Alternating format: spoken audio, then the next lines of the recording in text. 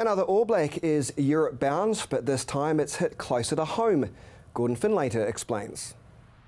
It's official. Canterbury Crusader and All Black Colin Slade is heading to France at the end of the year to take up a 3-year contract with French side Pau. The 3-year deal is rumoured to be worth around $750,000 a year. For Slade, it's a case of the hard work paying off. Yeah, I suppose it's a bit of a reward, I suppose, for the hard work that I've put in, and obviously I've had my tough times and I've fought back from that. That was one thing that I was pretty determined not to go overseas when everything fell to pieces for me injury-wise. I thought, I want to prove a point that I can get back to the level I'm capable of, and I feel I'm doing that. I've obviously gotten back into the All Blacks was a huge goal of mine, and you're right to be recognised, I suppose, by some interest overseas is a testament to that I've been able to get back to a quality level. Slade now joins the growing list of All Blacks heading overseas. New Zealand Rugby couldn't do enough to keep the player in the country, and now Steve Hanson's options are looking that bit slimmer post-Rugby World Cup.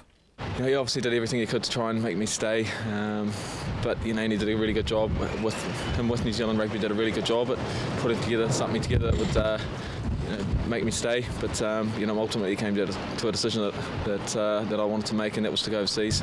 The last 12 months have arguably been Slade's most impressive, with many suggesting his recent form has him as the country's best number 10. Fighting for that number 1 spot was something considered in his decision. Oh, look, it certainly crossed my mind, but again, New Zealand Rugby, there's no guarantees. There's quality players everywhere. As far as my position is concerned, there's still more guys there. Obviously, the two, Bodie and Cruds, are still going to be there after World Cup. So nothing was a given. You wouldn't expect it to be, but that's just the reality of it. So I had to weigh that up. I've obviously been fighting for a spot for a while now, but I feel like I've fought long enough, and now it's time to try a different opportunity.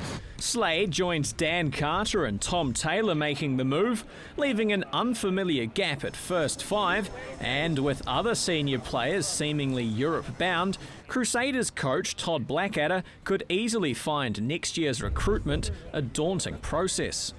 I think we've done a marvellous job, to be honest, and especially here of keeping the squad together as long as we have, with all of the experience for the last 5 or 6 years. And there's going to be an exodus at the end of this year, and maybe that's a really good thing for this organisation. Maybe it's really good to have a bloody good clean out and start again. We've got a lot of guys who are in the All Blacks, a lot of experience, and maybe it's a good opportunity for some young guys to put their hand up and for us to start again almost. So all there is to do now is a touch-up on some French. Obviously something I'll need to do. There's plenty of boxes to tick, I suppose, and learning the French language is one of them. Get stuck into that. That's one thing I'm definitely committed to doing. Get some lessons. So if there's any tutors out there, you're more than welcome to get in touch. And me and my wife would love to speak it. But we'll cross that bridge. Gordon Finlater, CTV Sport.